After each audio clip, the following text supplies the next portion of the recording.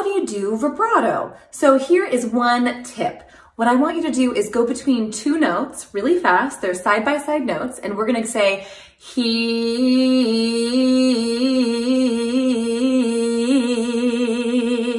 right? So that's all vibrato is.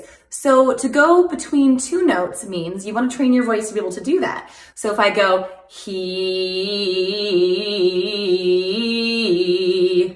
on the piano, he,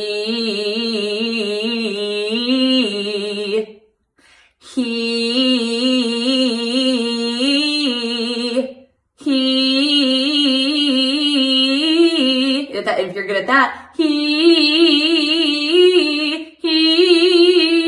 I messed that one up. But see how I'm training my body to go between notes really fast? So this is in no way the one solution. This is just one good warm up, but it trains you to go between two notes really fast.